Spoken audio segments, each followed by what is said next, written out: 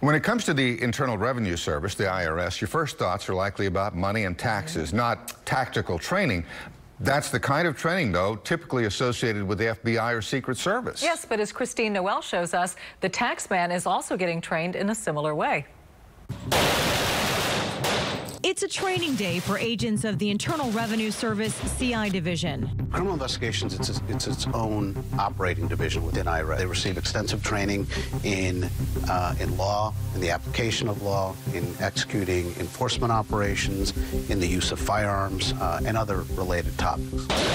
Most people associate this kind of training with the FBI, Secret Service, but not the IRS. I didn't even know the IRS had a criminal investigative unit before I started, so I think a lot of people would be surprised that IRS has criminal investigators.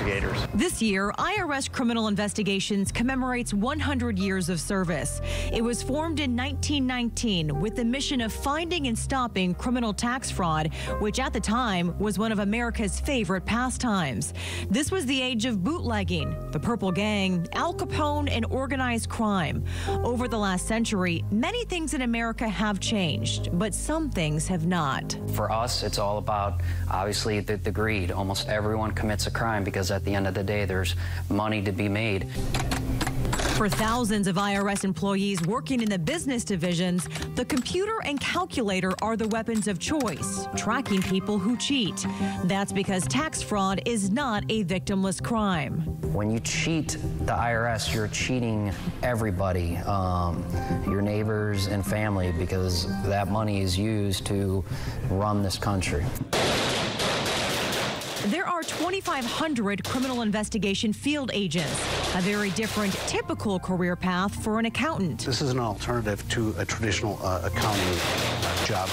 You're not just a CPA. Now you're taking those accounting skills and applying them to criminal investigations, tracking down complex financial crimes.